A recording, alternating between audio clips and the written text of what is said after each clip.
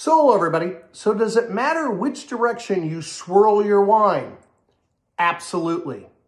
As a matter of fact, this phenomenon was first discovered by former chemistry professor turned master sommelier Dr. Sid Finch, and it was documented by journalist George Plimpton way back in the Paris Review in 1985.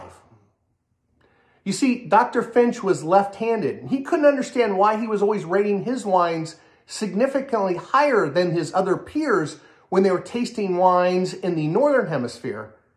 But when they were in the Southern Hemisphere, the exact opposite effect was happening. He discovered that, like me, most of his tasting partners were right-handed. When I swirl wine, the tendency is for me to swirl it going counterclockwise. You see, in the Northern Hemisphere, this is the same direction that toilets, drains, and hurricanes spin. But because Dr. Sid Finch was left-handed, he naturally swirled his wine clockwise.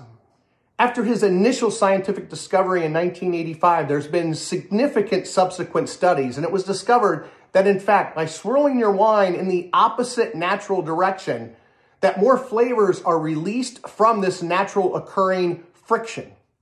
This explains why it is best to swirl your wine clockwise when you're in the Northern Hemisphere and counterclockwise when you're in the Southern Hemisphere.